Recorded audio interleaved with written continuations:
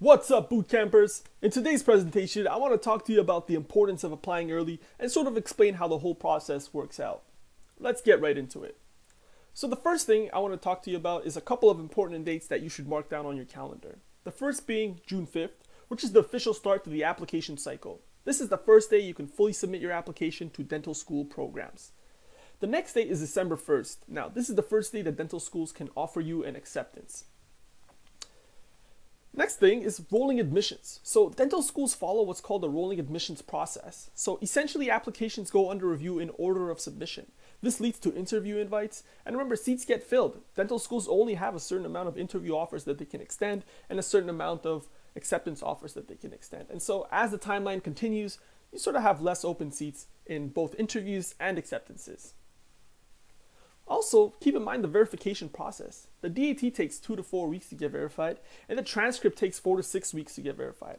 And so your application isn't complete until everything gets verified. Also, don't forget secondary applications and secondary application fees. Just because your primary application, everything is good on that end, the secondary application fee and secondary application also have to be submitted in order for your application to really be considered complete and finished. And so I've constructed a graph here to sort of help us understand what the timelines are in regards to submission dates. So on the y-axis, we have the number of applications submitted, and on the x-axis, we have the timeline. So June 5th is the opening date for you to submit your application, and roughly from June 5th to around August 1st is what I would consider an early submission. From August 1st to September 1st is an average submission, and from September 1st onward is what I would say is a late submission. And you really want to avoid trying to submit your application after September 1st. Your chances are going to be a lot lower, and so I'll demonstrate that on the next slide. So here's a graph that sort of gives you an idea of what the timeline looks like versus a chance to get an interview invite versus the timeline.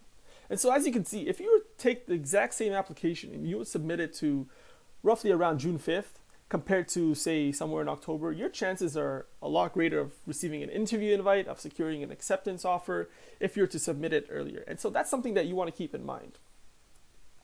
So again, some rough guidelines I can give you. If you're submitting anytime in June or July, that's considered an early submission. August to September is sort of the average submission time. At September or later is what I would say is a late submission, and you really want to avoid that.